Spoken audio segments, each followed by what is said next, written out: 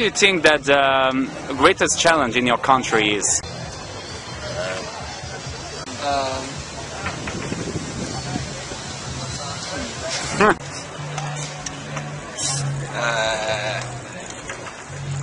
Yeah, harsh question. And what do you think the greatest challenge of Eastern Europe and Central Eastern Europe is? I don't know. Ask him. All right. Biggest problem? Maybe poverty? I don't know.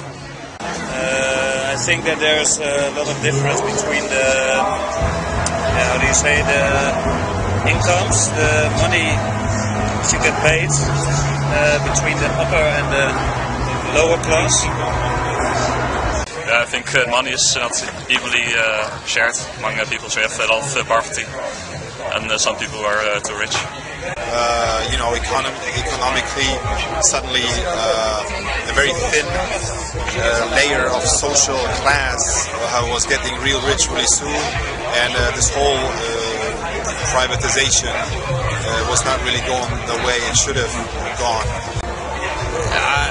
The real change has not occurred, I guess, after 1989, so it's like an underlying you know, problems under the carpet that we say, okay, things have changed, but things have not really changed.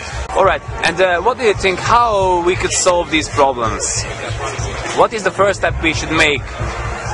Work together very closely with the different governments of this region,